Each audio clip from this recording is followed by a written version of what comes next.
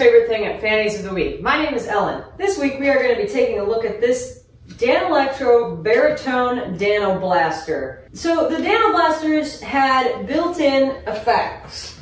I didn't know they made a baritone, and it would be irresponsible of me not to review it. Like all Danelectro baritones, it has an incredibly long neck, and my arm is tired just from tuning it.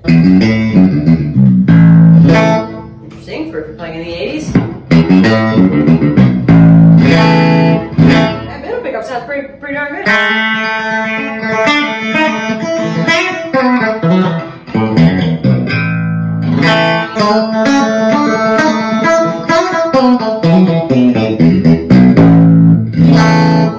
This thing is a better strat than some strats. The four effects that you got with the Danoblaster, if you had one with the four effects, was distortion, chorus, tremolo, and echo. And the distortion is absurdly loud and has a filter, like a wah on it. Very scary, and barely usable, if I remember correctly. Everybody strap in, let's just have a look at the distortion. I can play a nice G chord.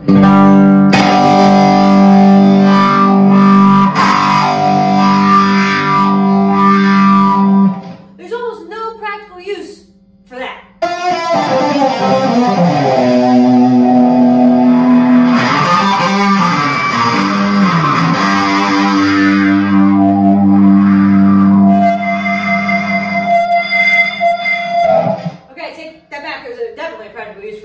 But it's just so much louder. I bet you could mod this so that the volume difference wouldn't be quite so bad. It seems like it wouldn't be that hard to pop a resistor in between the distortion and whatever's next, like maybe the volume controller or something. Don't bore us, get to the chorus.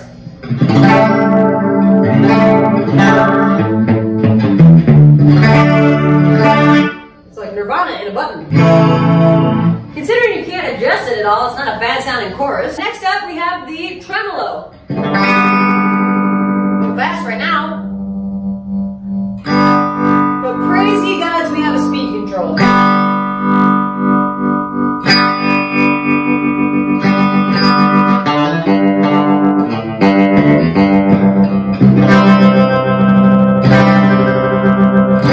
The shape's a little more squared off than I would like, but it's not bad. Next up, the echo. Like whatever the slapback pedal was the Danelectro made, the BLT I think. Just a slap, that's it.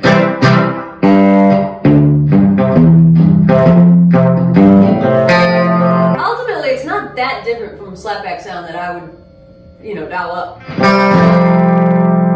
Okay, let's put the tremolo on too.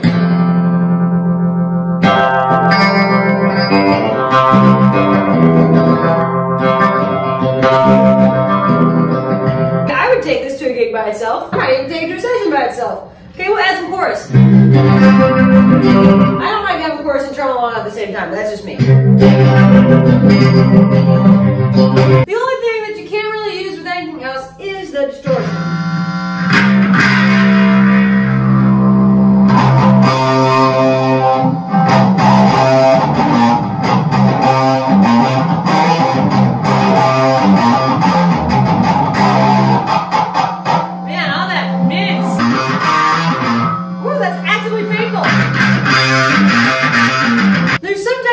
To be started with those sounds, but I don't think I'm in it presently. We haven't even gotten to the whammy bar.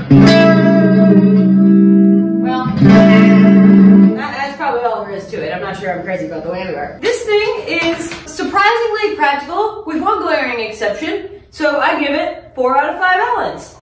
Allen!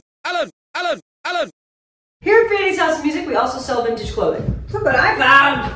This is a Pendleton plaid wool robe, and heck yes it is! I have a flannel robe. It's very nice in the wintertime. I haven't had a lot of lazy mornings lately, but on the occasion that I've had a lazy morning, it's nice to not change into your jeans and just put the flannel robe on over your PJs, go make some coffee, get back in bed. This is wool.